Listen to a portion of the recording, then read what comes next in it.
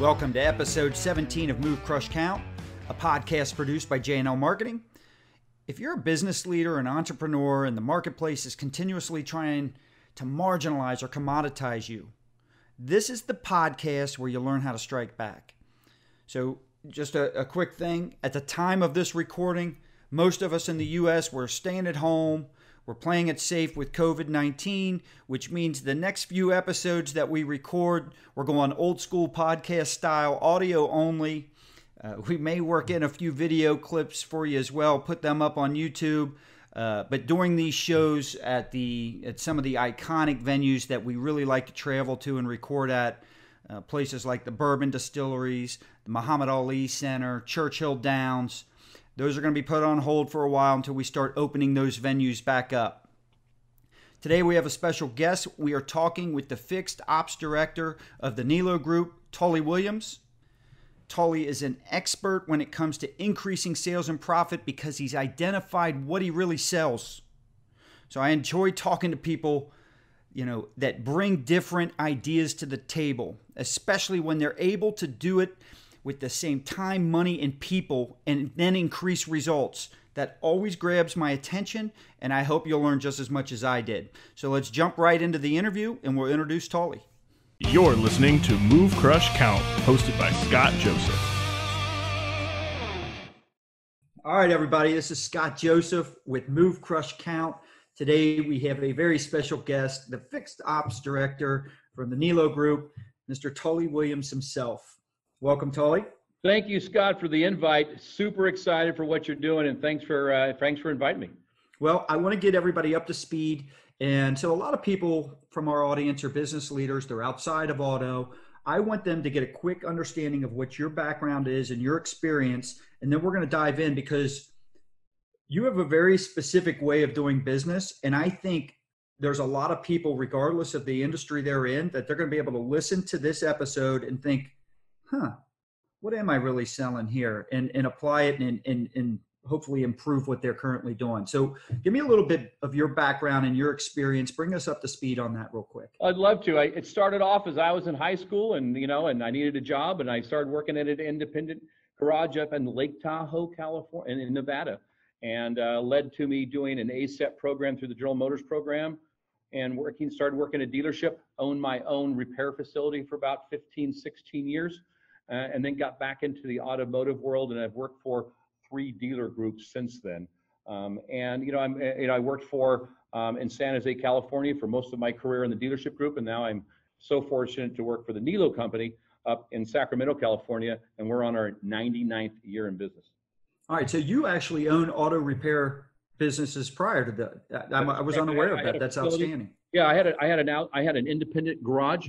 And we had up to 8 techs, and I had 23 tow trucks. All right. So let me ask you this. Did you have any formal training, or was it all on the job? It's all on the job back then. Yeah. I've learned a lot. So because that's somewhat of a reverse order. And so talk to me about how that has helped you with your current position. I think it does, because I think when you look at service managers or service directors in dealerships, is that they are normally glorified, and no offense to anybody, service advisors that do an unbelievable job managing customers and taking care of employee conflicts. And honestly, that's probably 99% of our job. And I think that, when you're a business person, you also think about cash, you think about expenses, you think about income, and you think about marketing, and you think about everything else involves a business. And I think when you look at a lot of service managers, they always have their expertise. I mean, I know some service managers that are unbelievable marketers, and then I know some service managers that are unbelievable, I would say, team builders, and they build that culture like, wow, God, you are so good at that. And then you have some people that they couldn't market if their life depended on it. So I think that what brings aspect to me is that, I've owned a business before, successful, sold it. And I think that brings a little different avenue to becoming a service director, service manager, because we are businessmen. We do run a business, Right. and we are there for our customers. So let me ask you this. And one of the main reasons I wanted to bring you on is because you've got a different philosophy than most service managers. So first, let's talk about, before we jump into what your philosophy is and your strategy, let's educate everybody that's not in auto. What is the norm in terms of how people operate, or what most service managers might focus on? I think the surface on, as you know, you have dealers and like, how much money are you going to do this month? How much gross and hours per RO and how much money are you going to make me today? I'm not into that at all. I get in trouble a lot is I'm not worried about the money. I worry about, tracking of my capacity.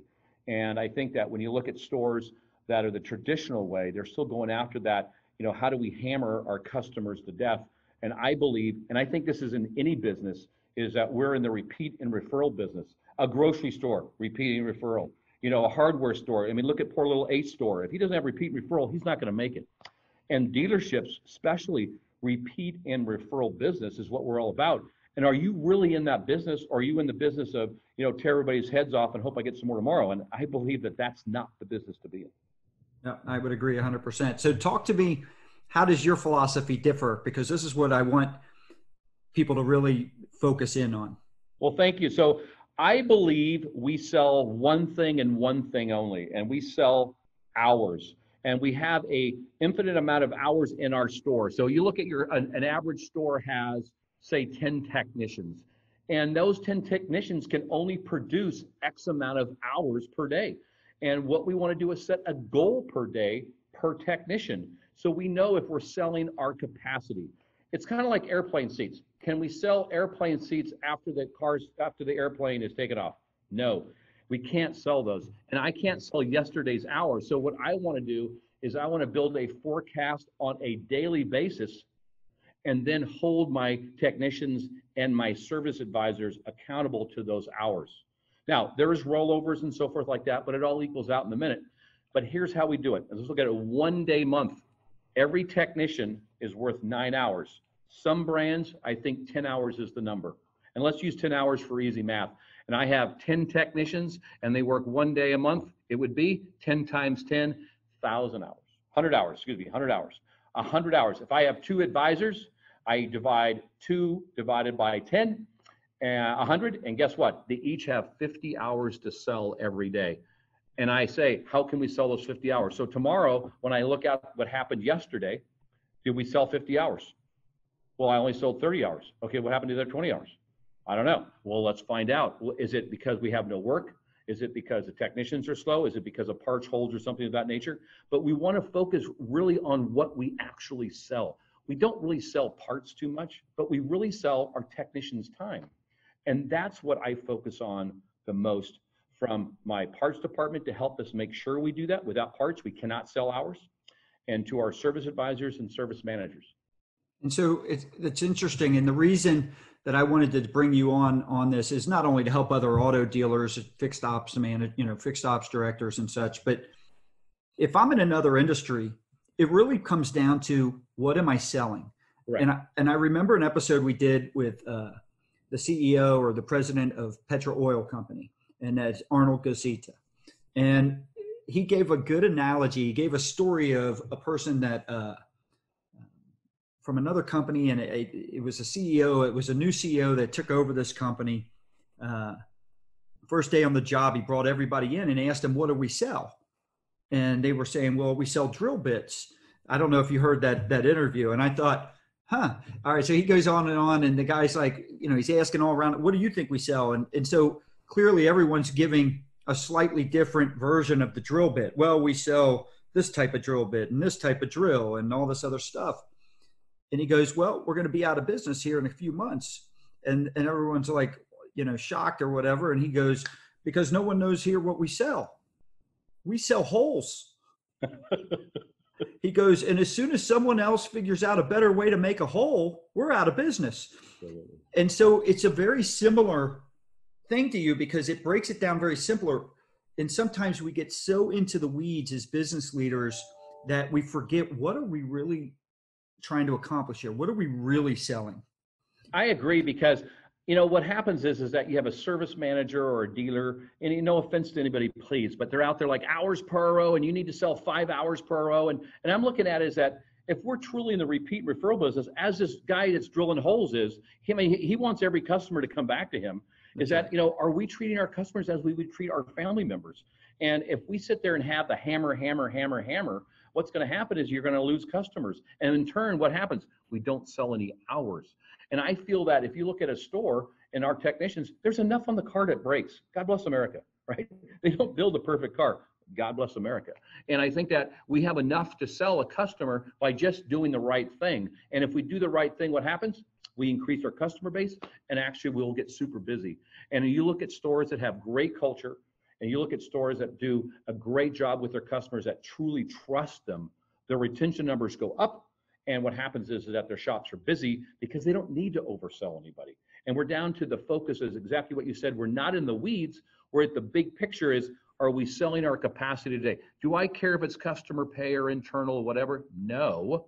I do care about retention though, but I care about selling the capacity of that shop. And if everybody at your store is focused on one thing, and one thing is, of course, we want to have good customer service, but really it's focused on selling those hours. Parts department, service advisors, service managers, parts managers, porters, team leads, foremen are all focused on hours forecast. And the reason they're focused on it is their pay plan is determined upon it. So one is that I'm getting people focused on it because they need to be, but also after they realize, wow, that's a great idea. I only have to focus on one thing, not 400 things. Because have you ever read some people's pay plans? It can be like 5 pages long. I could figure out my pay plan on a calculator. It's funny, after you start off a business, if you go back to the days when you started yours, right? The pay plan's so simple, and everything's thriving. The business is growing, and as the business grows, all of a sudden we keep plugging this hole or trying to incentivize here, and by the end of after 5 or 6 years, the thing's 10 pages long, and no one knows how they're making money.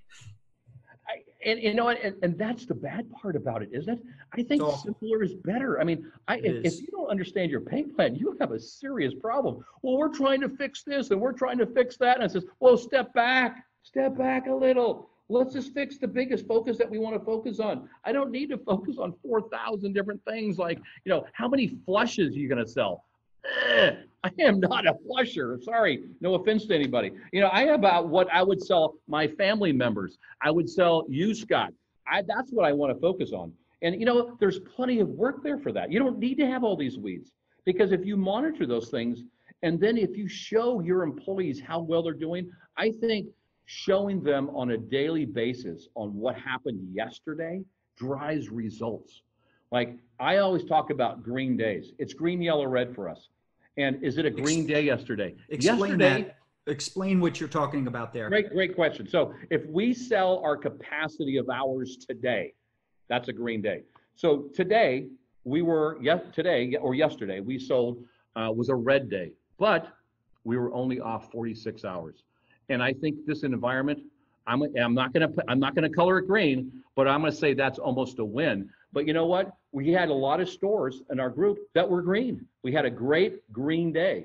And those are wins. Those are wins for us. And I want everybody to have a win day if we can. So what we want to do is we want to look at every technician and every service advisor and every department is, did you have a green day today? And let's celebrate those ones. Because you know what I feel we do? Managers, what do? They like to criticize everybody.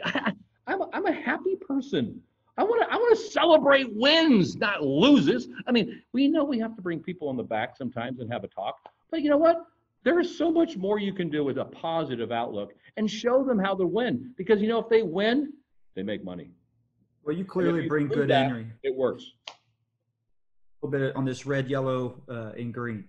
Yes. So I'm assuming someone at your level, right? You're responsible for the performance of all the stores. So you're sitting there, you probably just want to know, all right, is it red, yellow, or green? And if it's green, you move on with your day. If it's red, tell me, walk me through your day.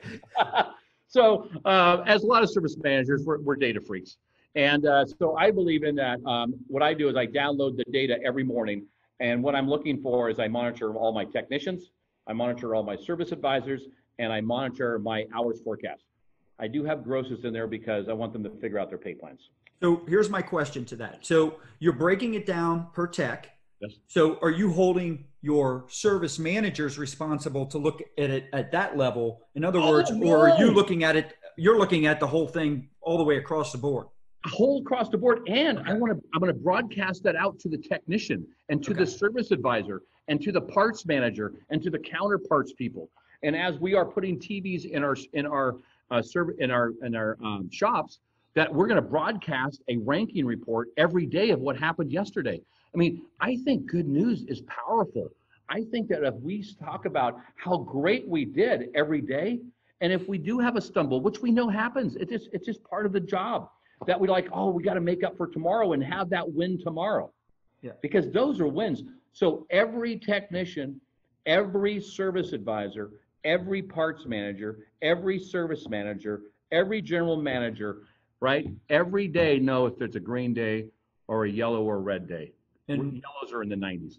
And I want to look at and see that then they can go out and I want them to hug. Well, we can't hug anymore, but I want them to say, great job, right? Because great jobs win and don't cost us anything. So let me ask you this. So, and more importantly than all this, another lesson here is you've got a lot of transparency here.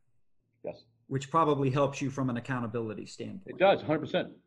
So, and I think that when you own the forecast and when you own the forecast at the store level, so it's not Tully's forecast. It can't be, it doesn't work. It is my parts and service manager's forecast, working with their technicians, their foremans, and everybody else.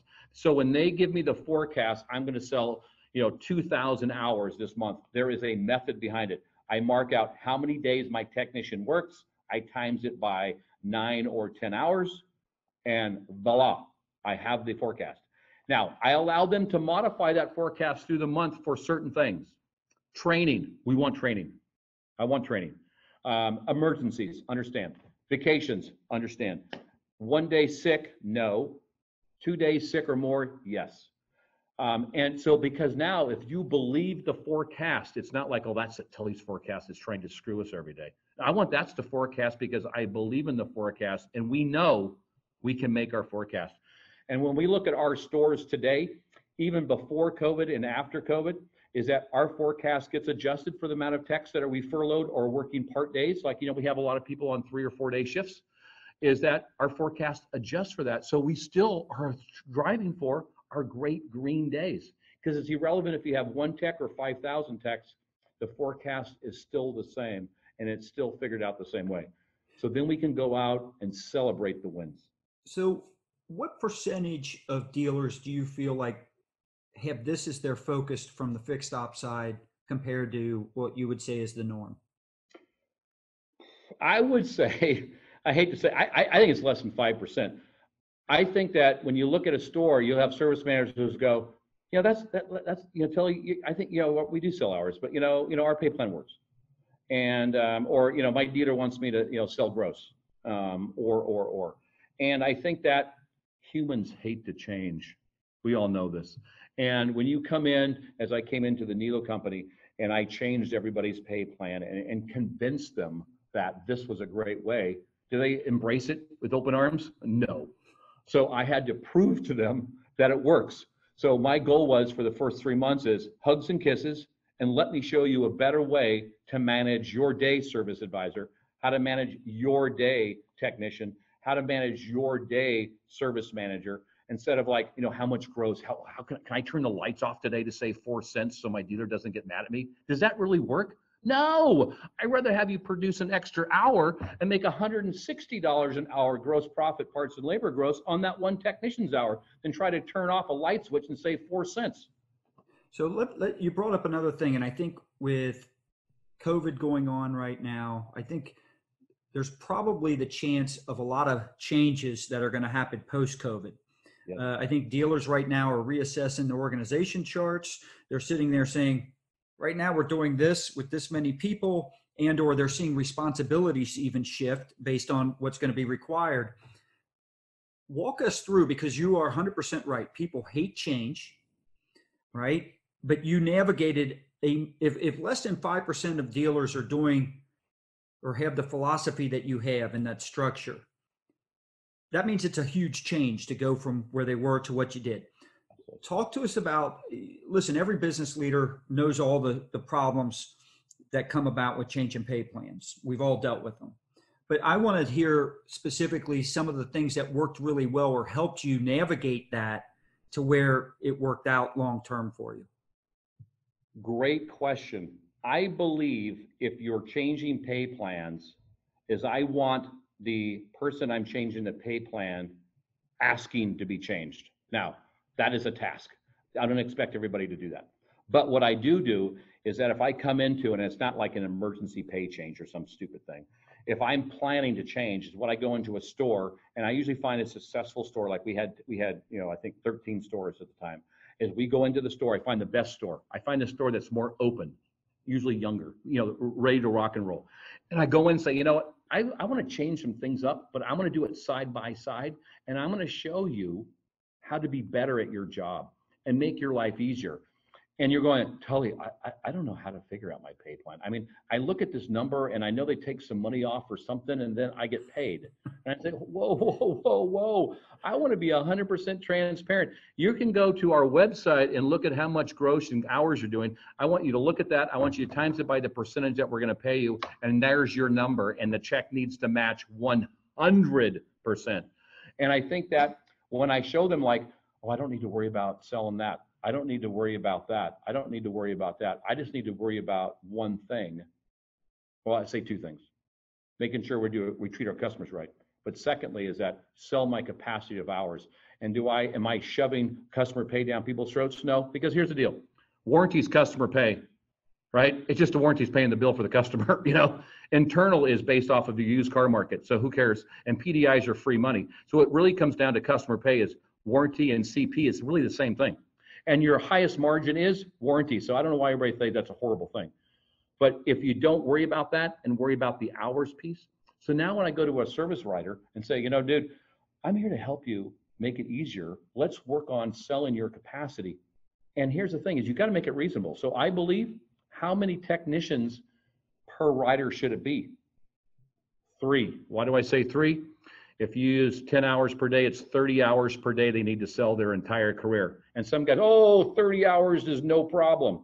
I'm saying 30 hours every day of your life. That's a task.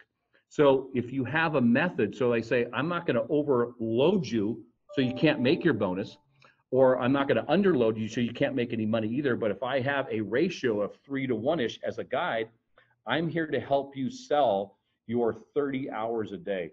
And let me tell you how to help you sell that. And then you go into tech recs and all these other things, right? But the focus is the hours. Honestly, I usually have like a 95% rate of acceptance. You're always going to have the naysayers. And then I have to go in there and I sit with them. I'll call their wives or husbands. I do whatever it takes, right? And try to explain that, because if you don't explain a pay plan right, no matter what business you're in, you're doomed for failure. And I want it to be successful. The hardest one is changing the pay plan for your parts counter people, because they have never thought that they should have to do anything with fixed ops, for the service department. And it is a challenge, and I am up for that challenge, and I have all mine changed over. Now, that was not an easy task, and I had a lot of kissing to do, but I got it handled. So if I'm hearing you right, all right, you're obviously educating them on the plan very well. Massively. Training and working with them to demonstrate the success. Did I hear you right? Yes or no on, did you have an overlap period where you were doing side-by-side comparisons? Yes. So what I like to do first is I like to do it where I don't have 2 pay plans. I tell them, this is the pay plan we're going to do for you, and I'm going to compare it to what you've done in the past. And let's sit there and say, hey, let's just do it as this month. And usually, unless you have an underlying, I have to make a pay cut, worst thing you can ever do, by the way. But if you have to, it is what it is. But if you don't, you have to prove that your plan works. And if your plan is giving them a pay cut and it wasn't intention, shame on you. You didn't do your homework right.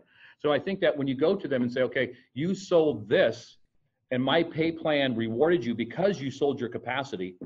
2 is you hold your margin, so you're not giving it all away, right? You should be rewarded. And they're like, wow, Tully, I love that, because you tell me every day how I'm doing. You tell me every day what my forecast is. You tell me every day what my gross projection is. So guess what they get to do every day? There's 4 boxes in my pay plan, 110, 190, and you suck, right? And underneath that is a percentage of gross profit of parts and labor gross that they write. And they just times it by the number, and guess what they have? Pay plan done. And then, wow, Tully, I can figure out my own pay plan. That's exactly what I want you to do every day if you want to. So let me ask you, let's talk actual results. So if people are switching to it, then obviously the techs are seeing that they're making more money with it. Correct. But as a company, talk to us about the actual results. So you said earlier that most people, it's all about how much money am I got coming in and all this. So in the end, a general manager, a dealer, the business owner, right? In the end, it's going to come down to that as well. Are they more profitable this way? Talk to us about why this has worked out better, or give us some numbers. Great question. So the biggest thing is, how do we figure out our forecasts every year? I call it a calculator forecast. Okay, I did 1 million times 110%. Oh, that's your new forecast. And I'm going, so how does that work? Do I raise labor up 110% or whatever? So I believe that my forecasts are down to the penny, because if we look at historical averages, which we need to, is what I want to say is that if my shop has a underlying expense of blank, okay, we have fixed expense and semi-fixed expense that are basically the same, right? And I look at percentage of gross. I don't look at the dollar amount, because it's irrelevant. And then you have, you want to make sure that you pay your people right? And there's a percent of gross, that number that you need to chase. Totally understand, because there's a mathematical equation to get a net at the bottom, because we are in business to make a profit. We're not the Red Cross. We are a for-profit company. So now I want to figure out how many hours I need to sell in order to make a profit, for one, and also to forecast my year out to see if it works. And if I sell 100% of my capacity. So if I sell 100% of my capacity, and we'll use an example for the Niello Company, the average hour for parts and labor gross is 166. We're in California, so we have high rates. 166 in gross profit. Now, if I know my capacity for my store is 1,000 hours or 2,000 hours, I go 2,000 times 166.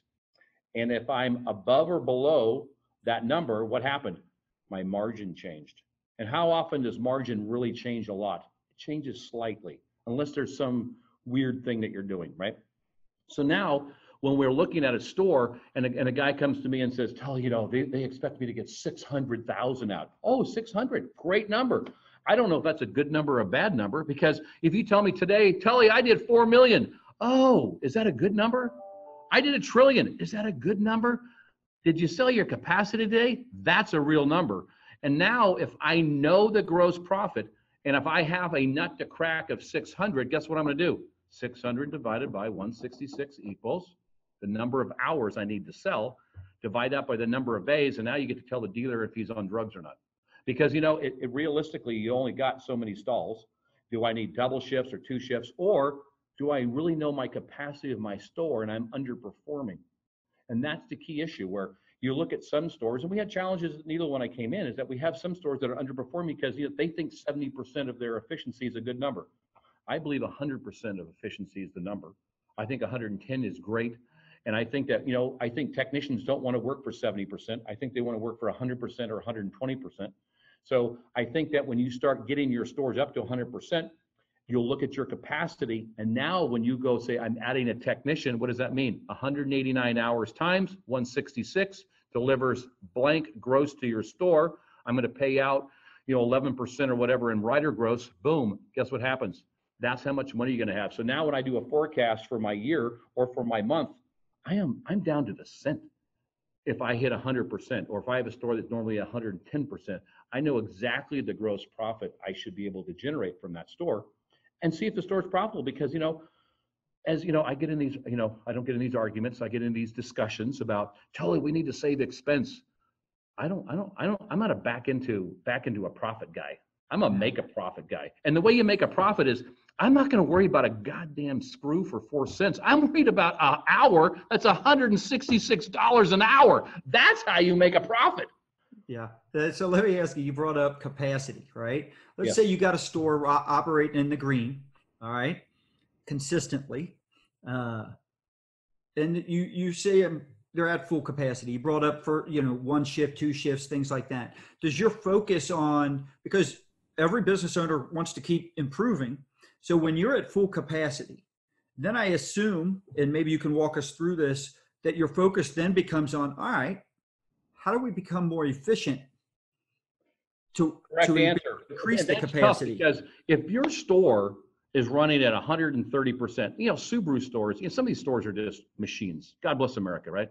And you can only get so many hours out of a technician. So now the step's going to be is that if I'm getting, and I'm just going to make up this great example, all my technicians are working at 150%. Okay, this is probably never going to happen, but I'm going to say as an example, and you only have 10 stalls at 150%. Can you increase gross profit at your store?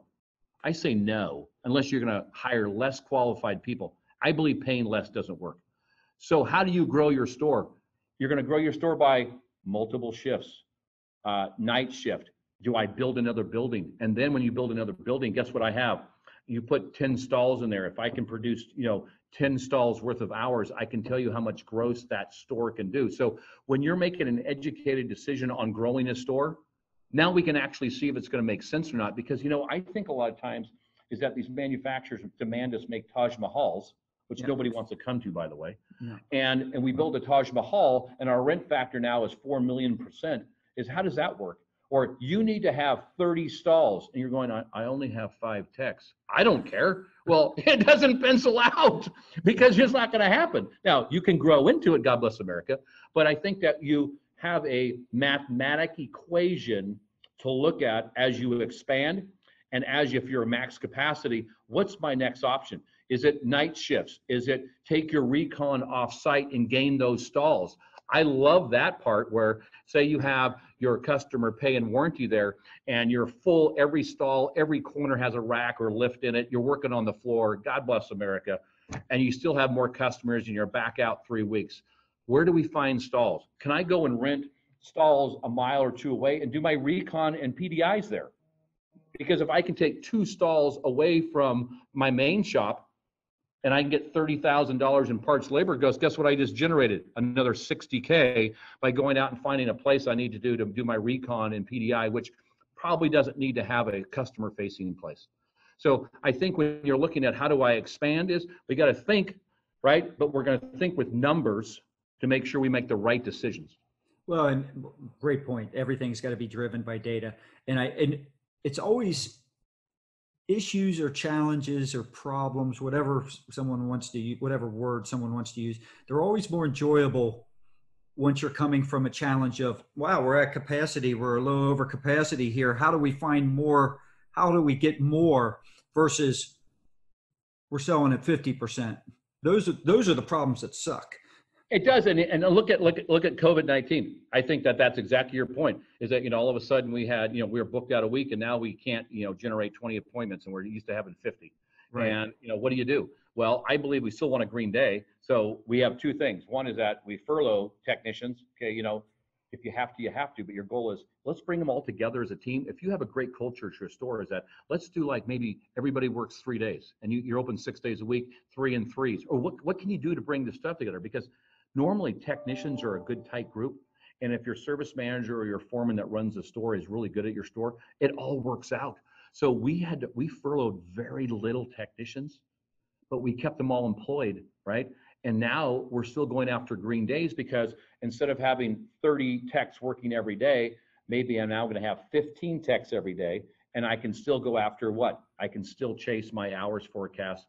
We know a forecast what's going to happen in these tough times. So then we can make our decisions what we have to do at a business level, because we know that unfortunately we're going to lose some money right now, but we can know and manage and know what's happening because we have a great way of forecasting our dollars, and we can back into numbers as we go down, and we can go up. So when we say I have 4 stalls over there, well, those technicians need 2 stalls. So do they produce $30,000, $60,000 that one tech? Well, no, he only produces 30. So why does he need an extra stall when I know I have appointments out a month or 2 weeks?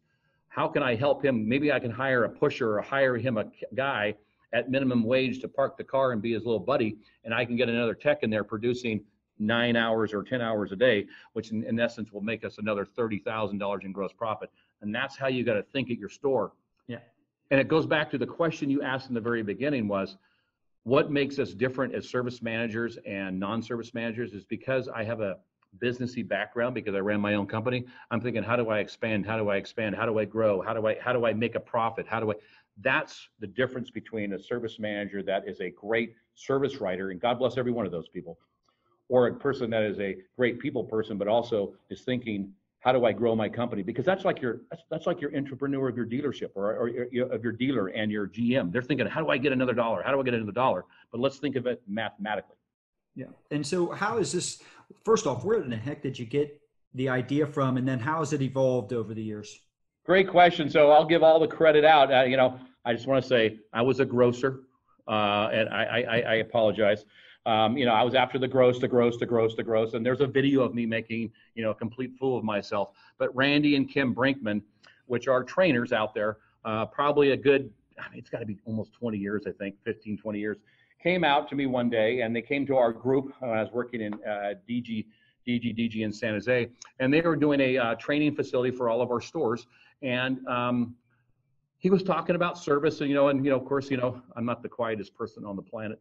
And we got into a little tango, and and stuff like that. And then it took me probably 4 hours, and he showed a couple slides. And because I'm a math freak, I'm like, dude, I think you're right, and I took it from there. And then my goal is that if you believe in the hours, how do I break it down to my employees or my team members believe in hours? And I think that's where I refined it down to where is I believe in the concept that the Brinkmans brought up to me, God bless America. But now how do I make it fit a store or a cookie cutter any store to where I get my managers, and I get my parts people, I get my team leads, I get my technicians, and of course my service advisors all believing in that process, and then it can be monitored on a daily basis, not a weekly or monthly basis, but a daily basis. So let's talk about how your group is adjusting to the COVID situation, to the virus. What are you doing right now to protect your employees and your customers? Great question. A lot of us are doing the same thing. As first is that, the social distancing, I think, is the biggest thing. Unfortunately, we did have to furlough some staff to break it down to where we needed to. We tried to make it where if we could get everybody to work it out at the store level, but we do have a business to run. So when it comes to sales, of course, they got furloughed because of the the mandate on that. Yep. But when it came to service side, we did furlough a couple technicians, not a lot. We really worked hard on that. We had some service advisors that we had to furlough based off the number of hours, because it's got to boil down to 3 techs per day per rider. So we had to do the math on that. So we wanted to make sure that pace was in place, so we could have everybody that can make a living, and we can justify it. And then the next thing is that how do we keep people safe, and how do we work in that? So, social distancing, we put tape on the walls, on the floors about staying back. We keep everybody in the car. Don't bring them in the waiting room. The waiting room is completely removed and scattered around. Of course, we're cleaning on on an hourly, if not more than that, basis. And 2 is that we're also sanitizing the car. So we use a product called Drive Pure at our store, and it's a chemical that is not really a chemical, it's a process that hospitals and everybody's been using for years. So it's not one of these, I invented it yesterday because of the virus, is that it kills the virus in it, which we love.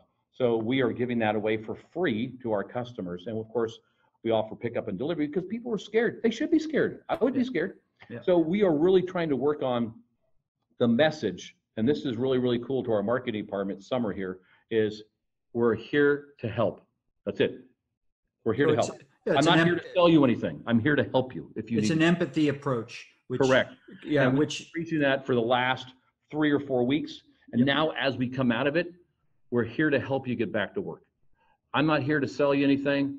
Of course we are, but that's not the message. The message is that the Niellos have been here for almost 100 years. We're here for another 100 years, and we're here to help you in our community. So I think that if you have that approach, making sure you're doing all the right things to keep people safe with social distancing, sanitations, and all those things, and reassurance, is that we're going to get through this thing.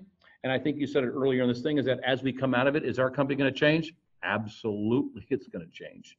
Yeah. And I think it's going to change for the better, because we're going to get a little bit leaner. I think we're going to learn things that we didn't know. And then another thing is that we're going to learn that what software works better, because, a lot of times when you're busy, guess what you do with your software? Yeah, I'll work on it later. I don't use that part. I don't need that. I'm paying $4 million a month for that. I don't need it. I don't need it. So all of a sudden, guess what you're doing? Like, what can you do for us? And we have great partners with, a lot of vendors out there, and you're like, what can you do for us and how can you help us? And they're there to help. So, God bless our vendors. And my question always has been, is what can your software do for you? And you need to ask and demand it. And you know what? They're there to help, and they want to help you, 9 times out of 10. You don't want to have the old Blu-ray where all you did was hit the eject and the play and stop. I like that. Yeah, it's got all these other features. But I'm glad you went into the marketing because so you brought up a lot of specifics of things that you're doing to help protect everyone. And I love the empathy approach. I've been talking about that for a while now. I think that's the way to go. How are you communicating the safety aspect? And the reason I ask that is this.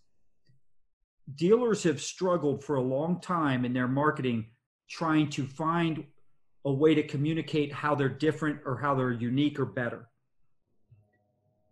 Safety and the trust, before trust was always about, can I trust them to fix my car? Can I trust that when I go there, I'm only paying for what I actually need to get done? I'll relate it to service. And am I paying the right price for that, right?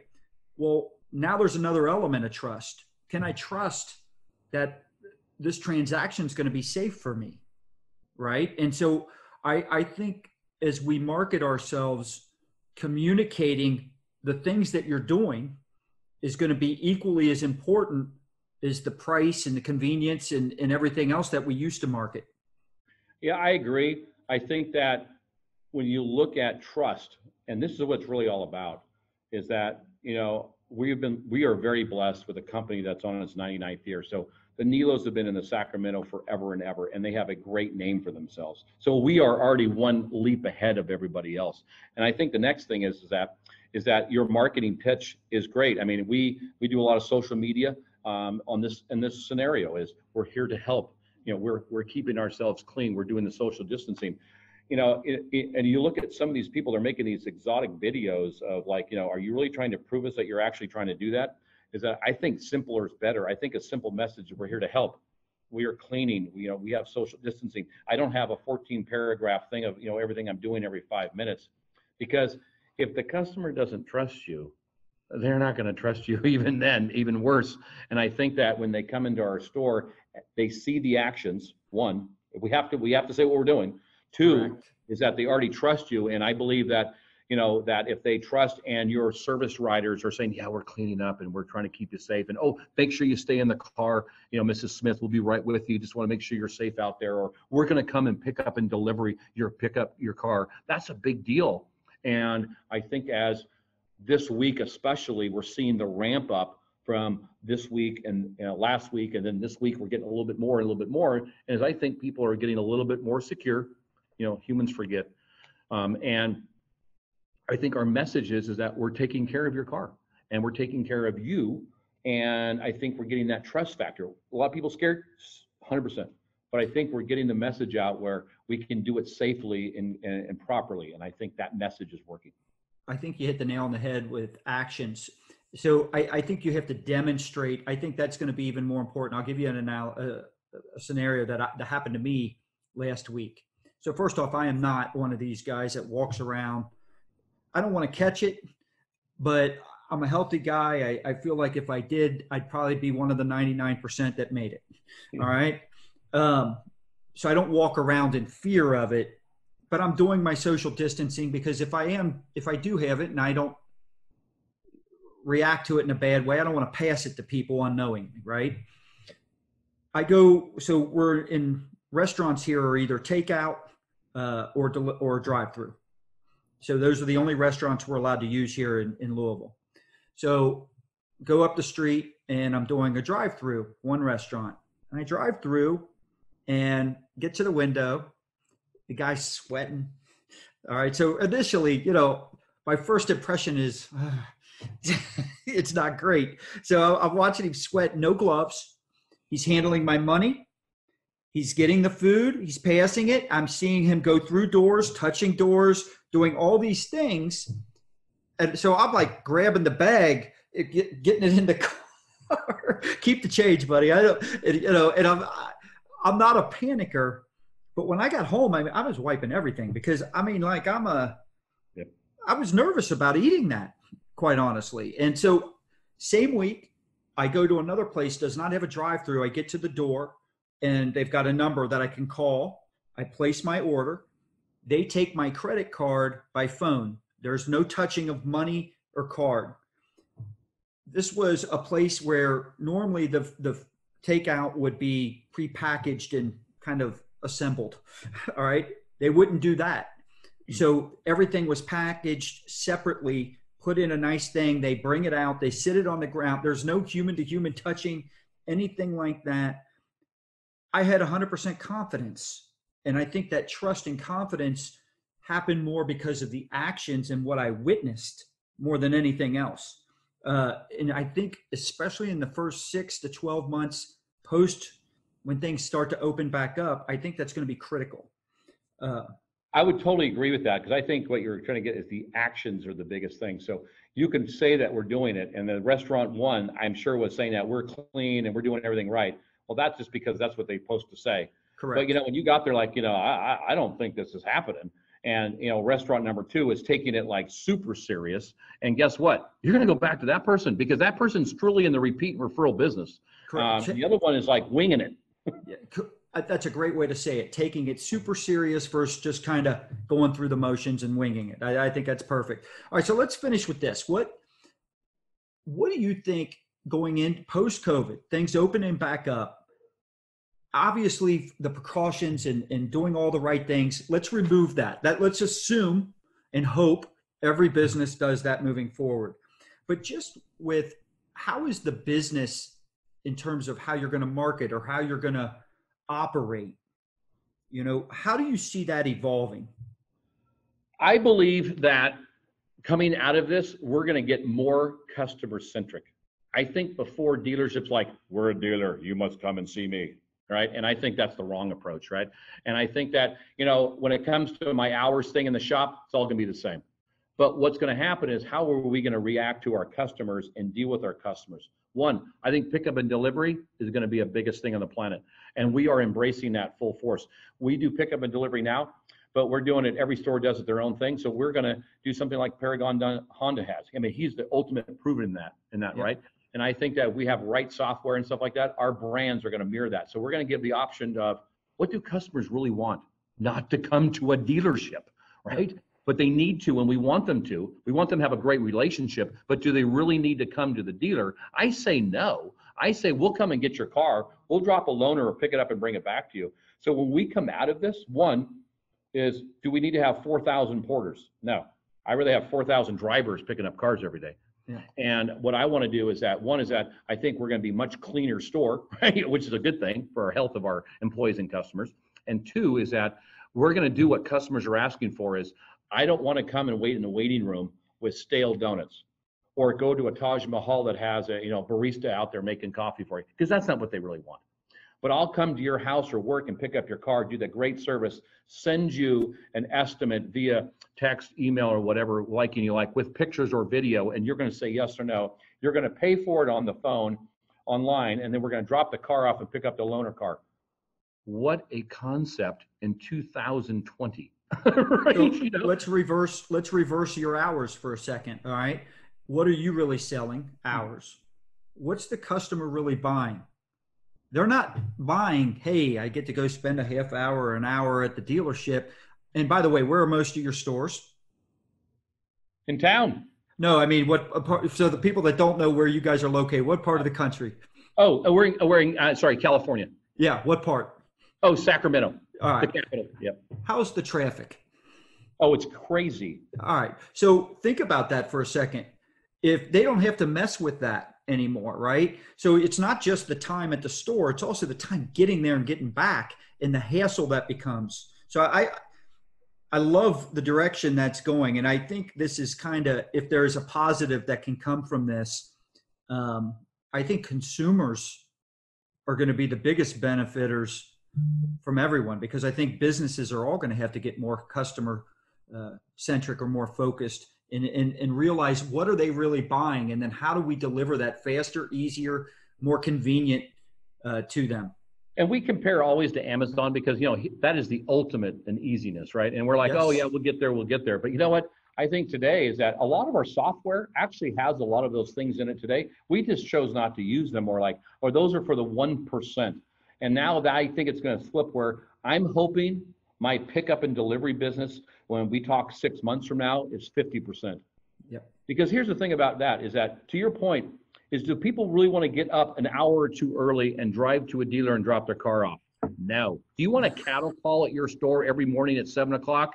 No. Do we all want to deal with traffic every day? No. So I want to pick up and deliver all my cars midday. I control my driveway. I get a much better customer-centric driveway. And also my service riders are not slamming cars out as fast as they can ride up, which is not what we want in the first place. Right. So now we get to control it. And the benefit also is going to be is that our loaner cars, which are the most expensive thing that we have as an asset, right? Is that we spend a fortune on rental cars every year, is that our utilization is going to be much better. Maybe you don't need a rental car if I pick it up and deliver in the same day. Or if I get a rental car, guess what I'm going to do? I'm going to go get it back tomorrow. Whereas before, sometimes it's hard to get people to come back because they're busy. So all these efficiencies are going to help our store, but in turn, the customer is going to be so much more satisfied with us because they're getting it the way they want to be. They want the Amazon style. I hit the button, you come and give it to me. Tully Williams, I got to thank you for doing this interview. I don't care what industry you're in, if you can't sit there and take away and see like, you know what, I can apply something like that. Why aren't we thinking like that? Then you might be in the wrong profession. So, this interview, we're doing it COVID style. Normally you and I would be sitting right next to each other. If you were here in Louisville, we'd either be at a distillery or Churchill Downs or something fun like that. Or I could come out there and see you, but here we are, we're doing it remote. I call it COVID style on this interview, Zoom. And so we'll release this and hopefully everybody gets a lot out of it and benefits the way we want. So Scott, I appreciate it. Thank you so much, Scott. And I'm going to hold you accountable to do it face-to-face one day. That's coming, buddy. That's coming. I love talking to you. You're always positive. Thank you so much, Scott, very much. Thank you. Big thanks to Tully Williams for graciously agreeing to do this interview and sharing his knowledge with us today. I want to thank you, the MCC Nation, for tuning in today. Next on Move, Crush, Count, we are interviewing Seema Dahl. Seema is an expert when it comes to driving sales, attracting top talent, increasing employee retention, and achieving professional goals faster. I want you to do me a favor. Join the Move, Crush, Count Nation on Facebook and LinkedIn on our groups there so you can engage with tons of other business leaders, including the people that we interview. Follow us on Instagram and Twitter so you get instant updates on all the new episodes and interview announcements. Make sure you subscribe to our YouTube channel so you can see these interviews live and in person at all these cool locations that we travel to. We always release the video version of the show exactly 1 week after the initial launch day. And if you're new to the MCC podcast, I want you to visit move.crush.count.com. That's move.crush.count.com. Check us out. You can check out our previous episode with Stephen Mason from Iron City Ford. Did a phenomenal job on leadership and succeeding through a time of crisis. Once again, I want to thank you for tuning in today. I am your host, Scott Joseph, and I will see you on our next episode.